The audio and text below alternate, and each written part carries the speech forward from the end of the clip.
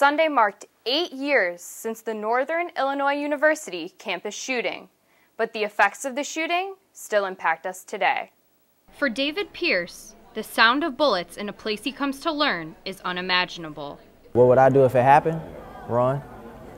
I'd probably run for my life. The reality of a school shooting hits David close to home. He lived just 5 minutes from where the NIU shooting happened. He transferred to the U of I this fall after 3 years in DEKALB. Despite his move to the Champaign-Urbana campus, the possibility of an active shooter situation remains.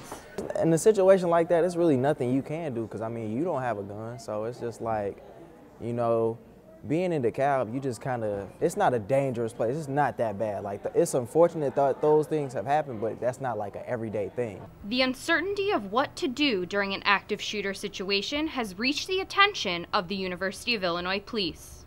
After calling 911, it takes police officers on average 3 minutes to arrive to the scene of an active shooter, but they want you to know what to do in those 3 short minutes. The U of I has adopted the Department of Homeland Security's active shooter response method. In an active shooter situation, first, run. If running is not possible, hide under desks or in a locked room. The worst case scenario, fight back. UIPD Lieutenant Todd Short believes in the practicality of this plan. That applies to where you go to school, where you live, where you study, where you pray, where you eat, whatever it is that you're doing for a living.